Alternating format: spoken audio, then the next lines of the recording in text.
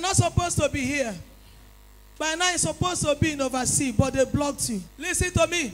Yes, They blocked your journey. Are you hearing me? yes, ma'am. They blocked your journey. They blocked your journey. Eh?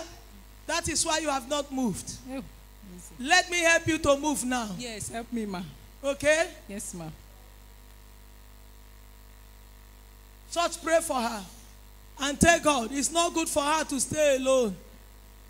Tell God Almighty,